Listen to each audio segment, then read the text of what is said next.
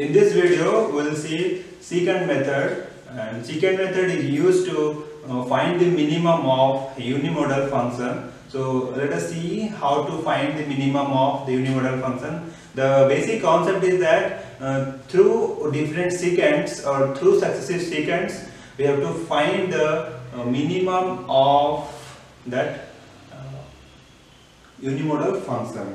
So how to do?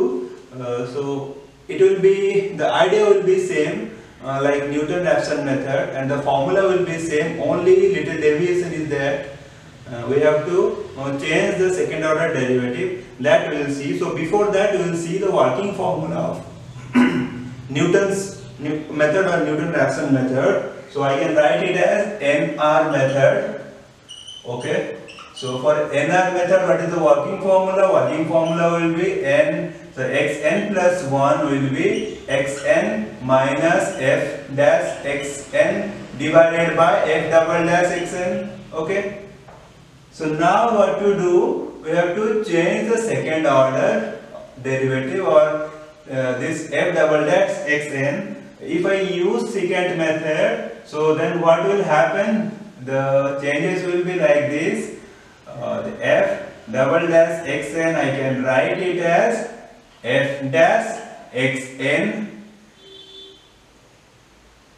minus f dash xn minus delta x divided by xn minus xn minus delta x. So if we replace this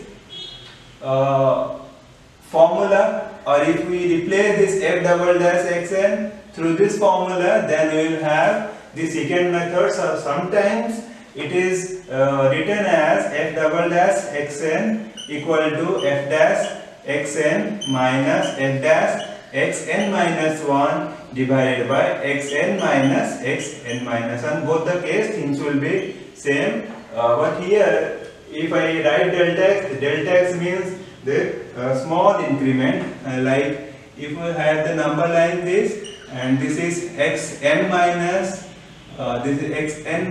delta x, this is xn, this is xn plus this xn plus 1, or it will be xn plus delta x.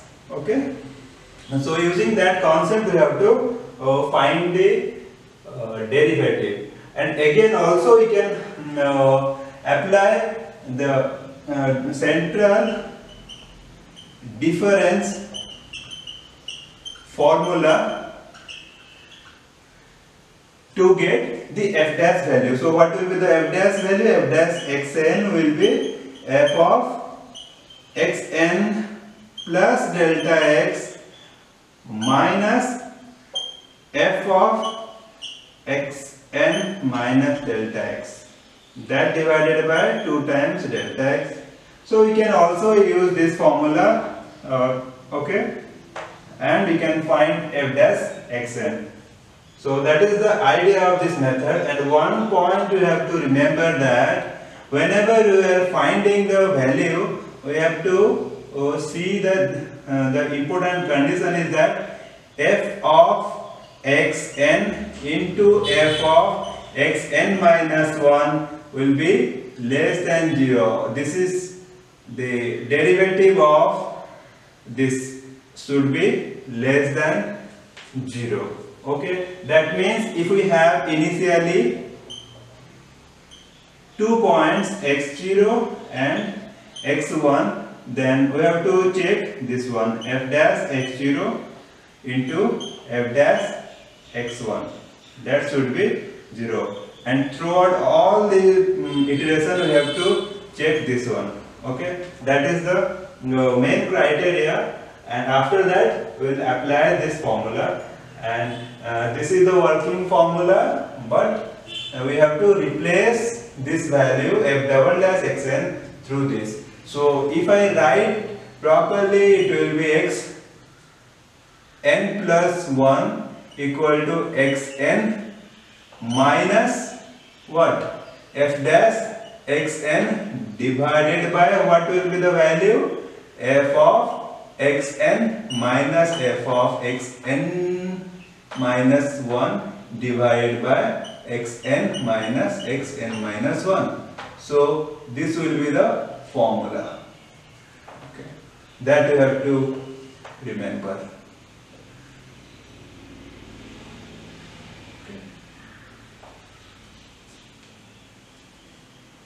So we have to remember this formula to get successive minimum value through secant method.